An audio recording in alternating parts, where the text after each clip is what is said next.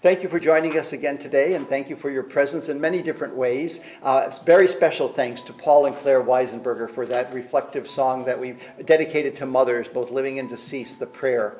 And we're so blessed to have them join us in worship and helping to praise God every week.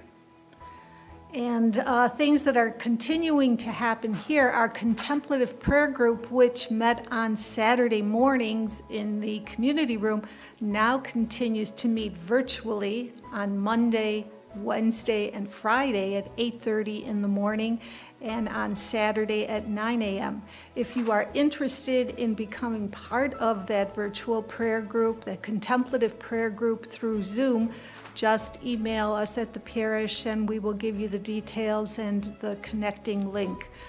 Also, they pray all of those intentions that are written in our parish book of prayers. They pray those they lift all those up on those days then they gather. So if you have an intention or someone you want us to pray for, let us know that through the parish email.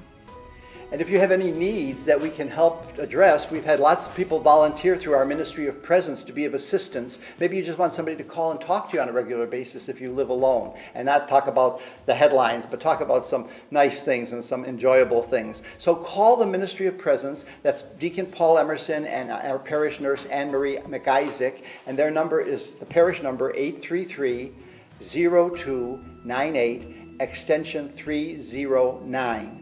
And finally, a word of thanks to all of you who are supporting us. You're sending in your envelopes. That really, really helps. We're trying to keep everybody employed. All of our team, all of our teachers are working very hard. They're in the fourth quarter of the academic year, kind of rounding the, I guess they call it the clubhouse turn, coming into the end of the year. But the kind of the novelty for many kids of distance learning has maybe worn off a little bit. So they have to be more and more creative and ingenious in terms of engaging them. So they're working very, very hard. So thank you for your support so that we can keep them employed.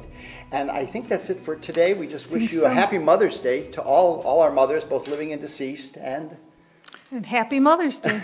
God bless.